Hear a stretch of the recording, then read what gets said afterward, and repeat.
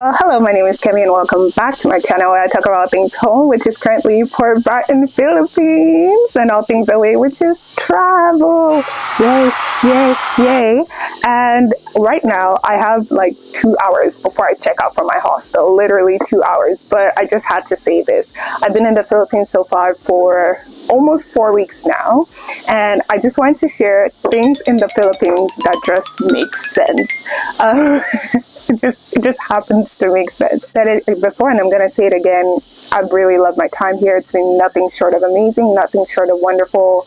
And I'm currently in Port Barton, which is this very chill, relaxed town near in Palawan, like 3 hours away from El Nido. Here we go. Things in the Philippines that just make sense. Number one, the Philippines has the best beaches. Read my lips, and I'm saying it with my chest. It has the best beaches you've ever seen in your life.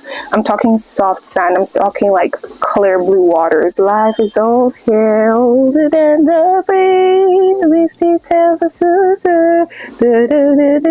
Country roads take me. Okay, stop. It's too early to break out into song. Reefs here are also very active, so if you're willing to coral reefs and like snorkeling, the reefs here are very, very active. Depending on where you go, there's different type of beaches, whether you like rocky beaches or soft, smooth sand. Apart from white beach, there seems to be a white beach in every single location. There's been a white beach in Mobile, there's been a white beach in Coron, there's been a white beach in El Nido.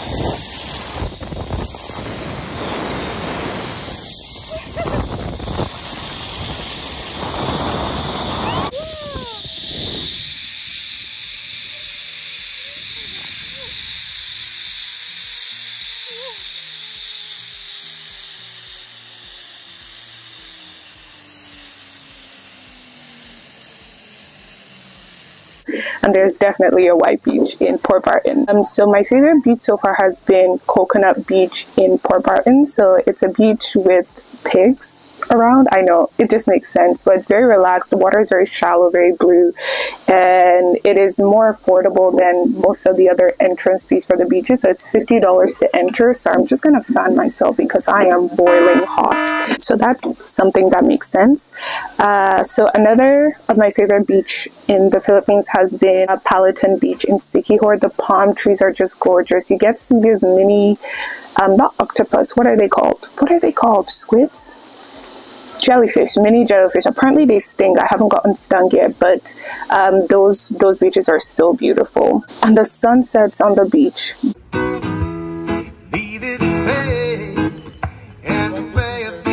the sunsets on the beach are truly some of the most gorgeous things I've ever seen in my life. Number two of things in the Philippines that just make sense. So the Philippines has very complex and expensive transportation, whether it's air, whether it's sea, whether it's land. It has all three, and it can be hard to, actually I'll say it's easy to navigate, but it takes many steps to get somewhere because the Philippines is actually a collection of islands, over 1,700, don't quote me, but a collection of islands, and so you have to get from one island to the other. For example, it took me $75 to get from Coron to Mobile on like a 4-hour ferry, and that was like the standard price. It took me $80 to get from Siquijor to Cebu. Although like I don't mind paying that fee, like honestly I truly don't mind because it's getting from one location to the other. Note that the cost is the same for locals as it is for tourists, and that's a lot of money. And I tell them like, oh, I traveled to Coron, or I ask them, have you been to Mobile, or have you been to like this other island? They're like, no, because like they go there on holidays, but it's usually like very expensive. So like it could be easy to navigate depending on where you are, but I would say it is, yeah, it's very expensive. Like just be prepared for that. With the transportation, you also have like port fees, and that brings me to the third thing in the Philippines that just makes sense, is that there's fees for every single thing. No, I'm not joking. There's fees for every single. Yeah, I turned on my speakers because of the cicadas, but I feel like I'm just gonna talk in my natural voices. in my natural voice, singular, excuse me. Entrance fees to waterfalls. I'm talking fees for ports. Usually it's not that expensive. The most expensive like entrance fees to activities I've seen is like $100 to Cambugai Falls, but honestly that's it. But it's usually 20 pesos, 30 pesos, 40 pesos. And there's fees everywhere, like you actually can't escape it. They also make you sign your name in like books, so also be prepared for that. So your name and where you're from, I think, is to keep record just in case something happens. The other thing is that even though there's fees for everything, like people try and make profit out of most things. And so I remember when I took a zip line from El Nido, like from White Beach, or no, from one place in El Nido to White Beach, I took a zip line. So before I even got on the zip line, they're like, do you want a GoPro video? I was like, no, I'm good, I have my phone. By the time I landed on the other end of the zip line, they said, do you also want a picture? It's 100 pesos. And it's like, people try and make money, and you know what, like, it's to be expected. This brings me to number 4. I think of things that just make sense in the Philippines is that constipation exists. I'm not joking. Constipation exists because there's bread everywhere. I have never seen so many bakeries in my life than I have in like in the Philippines, and there's every corner. I really like Julie's Bakeries. I think Julie's Bakery in Sikihor has been my favorite, and when you're here you definitely have to try the pandesal. Like, it's like 10 peso like bread. They're like dinner rolls but sweeter and better and warm and fresh and the best things ever. But with bread comes constipation, and so the Philippines I don't know what people say, but people say that like food in the Philippines is not good. That's a flat out lie. I'm here to tell you that I don't know what those people have been eating, but I love Filipino food. It could be a bit repetitive because most of the dishes are centered around rice and a meat dish or vegetable dish, but once you go outside the regular adobo and pancit, it's actually really good. So far I think my favorite Filipino food is sisig and pork sisig. I also like grilled squid, grilled shrimp, and grilled like fresh grilled fish. It's just like if you're used to a rice heavy culture, and I'm Nigerian, so you know I'm used to rice heavy culture, you'll be fine. You'll totally be fine. I feel like the people who say Filipino food is bad is the people who eat Filipino Western food, so like pizza in the Philippines or pasta in the Philippines. And honestly, Filipino food, the best thing ever. And with constipation, I also just want to add, just as an aside, in the Philippines you can't flush toilet paper. Just don't do it. It's actually, it would block the system. And so bidets are a thing.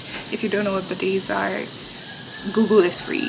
But I might install a bidet when I get back home because it's such a, just know, be prepared for constipation and bidets to help your constipation. This brings me to number 5 of things that just make sense in the Philippines is that you're going to be eating with dogs. No, I don't mean men. I mean actual physical dogs. Good boys at your table. Honestly, you get used to it. Literal pigs on this beach. It's like pigs in a blanket.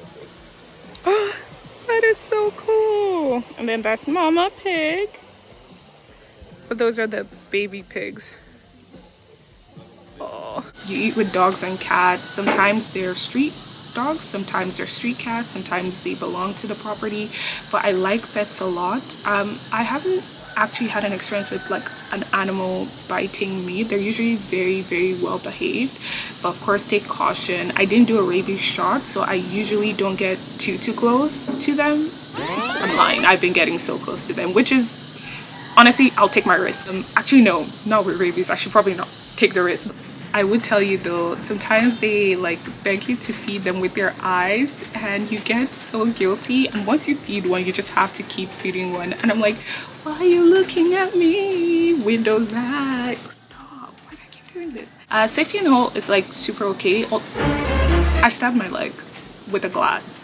Super random. I just realized I in Port Barton on my first day stepped on a piece of glass, so I went through my Birkenstocks and I bled a lot and I was a bit worried. Can cover your foot. So can I put it in water or no? Because it's difficult because you're on vacation. Yeah. So if you cannot resist, yeah. So but just to be sure that you keep it You wash it. But luckily on the island there was one last tetanus shot, and a local woman really helped me and drove me there because I was bleeding quite heavily, and so I didn't get to do a lot of water activities in Port Barton. But yeah, that was something health-wise that like scared me. So don't be worried, most places have health centers and like regular trained doctors.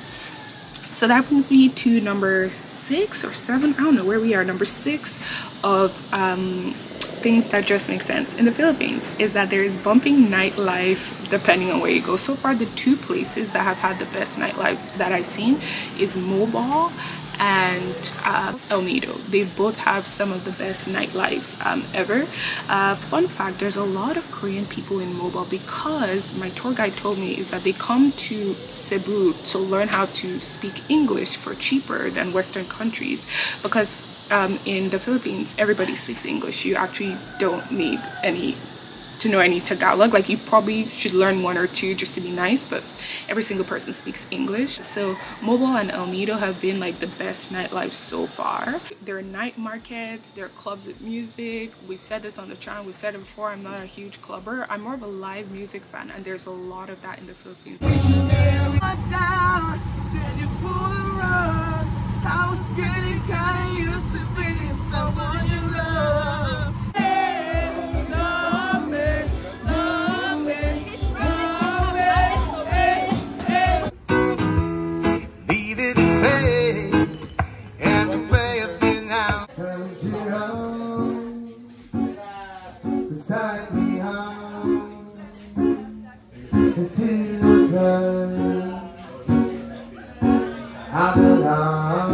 And fun fact also about, or something I've learned being here so far, is like I have never heard the original version of a song.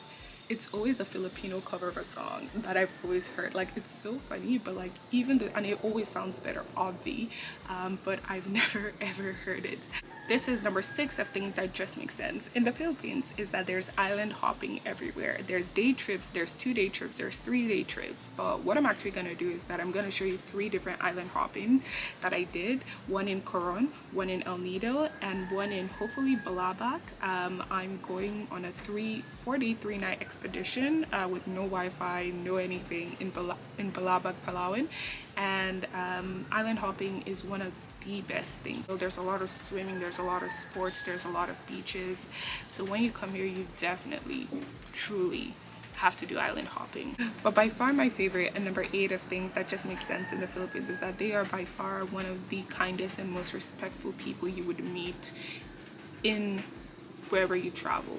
And by that I mean, like, regardless of who you are or where you come from, you are treated the same. They would address you as ma'am or sir in a restaurant.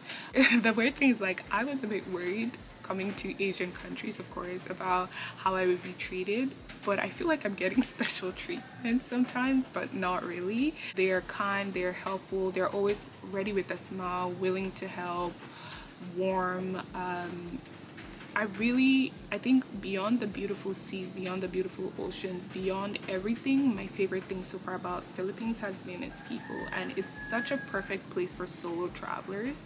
I would say even for like a first dabble into like solo traveling within Asia, Philippines is on like the top of my list. So I spent 4 weeks in the Philippines. I came on the 5th and I'm probably leaving on the 31st. I'm actually recording this when I have like 1 more week to go.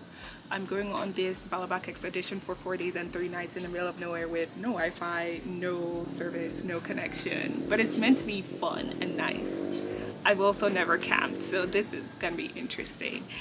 So I spent 4 weeks in the Philippines, and it's honestly not nearly enough.